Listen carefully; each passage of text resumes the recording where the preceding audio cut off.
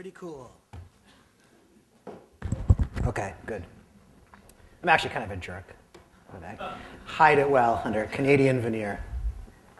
I do kind of a medium amount of professional speaking, and usually I get a kind of a brief about what I'm supposed to talk about. And this time I didn't, so I put a random assortment of things I thought would be interesting together.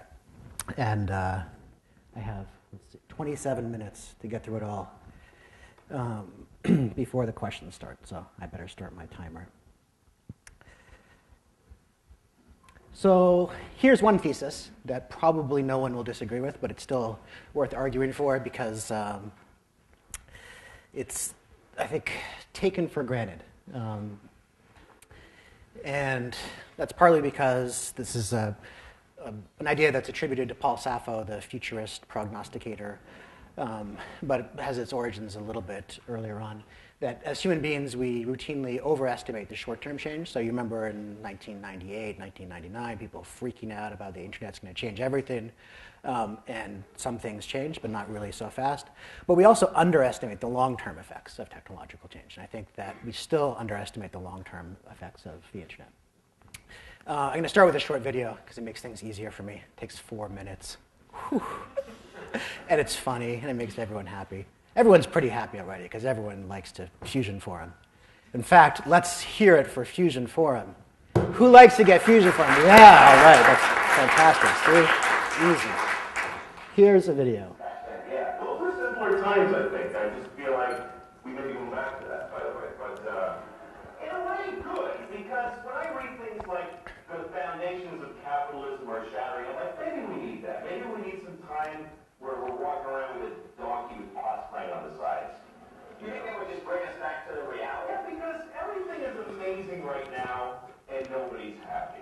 Like, in my lifetime, the changes in the world have been incredible. When I was a kid, we had a rotary phone.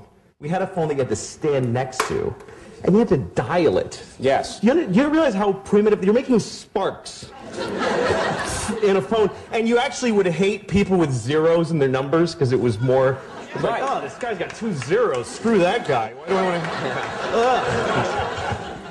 to... And then if they called and you weren't home, the phone would just ring lonely by itself. And then if you wanted money, you had to go in the bank for when it was open for like 3 hours. You had to stand in line, write yourself a check like an idiot. And then when you ran out of money, you just go, well, I can't do any more things now. I can't do any more things. That's it, yeah. That was it. And even if you had a credit card, the guy would go, ugh, and he'd bring out this whole chunk, and he'd write, you'd have to call the president to see if you have any money. And it's all true, kids. You had to call the president, yeah. It was ridiculous. Yes. Do you feel that we now, in the 21st century, we take technology for granted? Well, yeah, because now we live in an amazing world, and it's wasted on the crappiest generation of just spoiled idiots that don't care, because this is what people are like now. They got their phone, and they're like, ugh. It won't. Give it a second. It's going to space. Can you give it a second to get back from space? Is the speed of light too slow for you? Yeah. I was on an airplane, and there was internet, high-speed internet on the airplane. That's the newest thing that I know exists. And I'm sitting on the plane, and they go, open up your laptop, you can go on the internet. And it's fast, and I'm watching YouTube clips. I'm in an airplane. And then it breaks down, and they apologize, the internet's not working. The guy next to me goes, this is bull.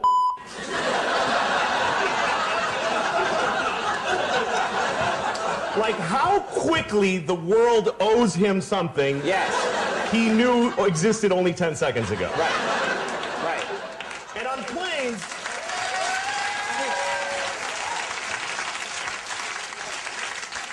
flying is the worst one because people come back from flights and they tell you their story.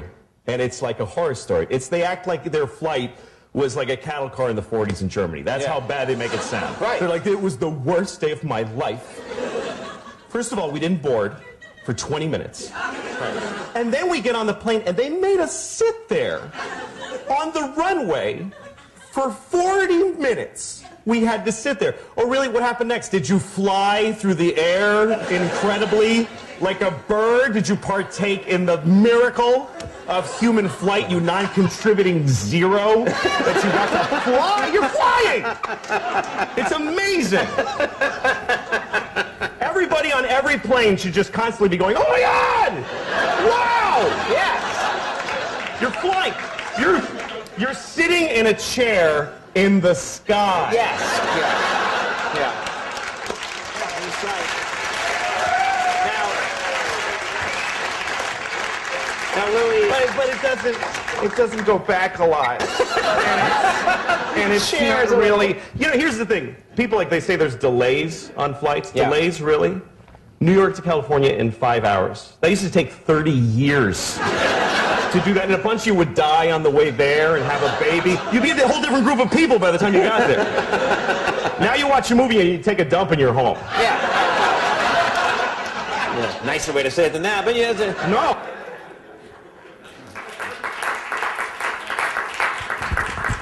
Yeah, I like showing that clip because I get a lot of applause. It also makes a couple points much better than I'm able to myself. The downside is I'm not quite as funny, so we'll see. So one of the miracles, as far as I'm concerned, of the modern age is telecommunication. You think about those two words together, telecommunication, communication at a distance. It is actually super freaking amazing that almost any member of our species can communicate, share information, coordinate activity, share knowledge with any other human being anywhere on the surface of the planet.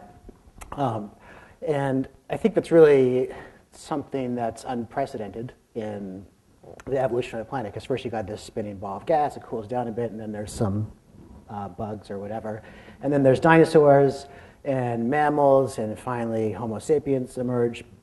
And you have this path of evolution and leads us to today, modern man.